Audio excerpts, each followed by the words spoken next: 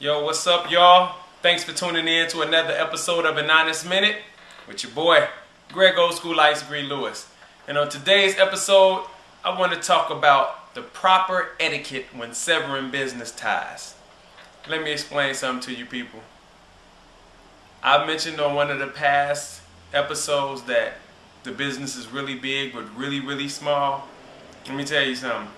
When you're ending business ties with people, let me tell you what you don't want to do. You don't want to get crazy on people's voicemail, leaving messages like you're losing your mind. You don't want to text 1,000 times like you're crazy. You don't want to send embarrassing, harassing emails. You don't want to get on social sites, any of them, exposing your personal business. First of all, that's extremely unprofessional.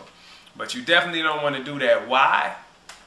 Because honestly, you never know when you're going to cross or need an individual again.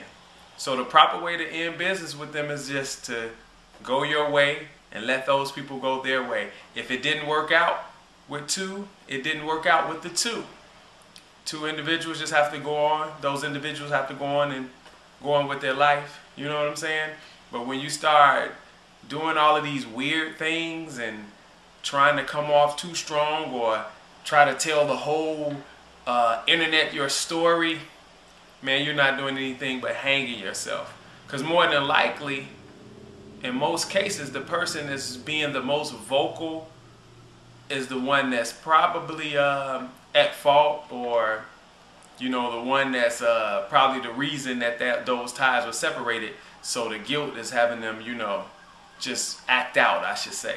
So remember, the proper way to sever business ties is just be professional and go about your business. That's what it's all about. So hey, that's my word for the day.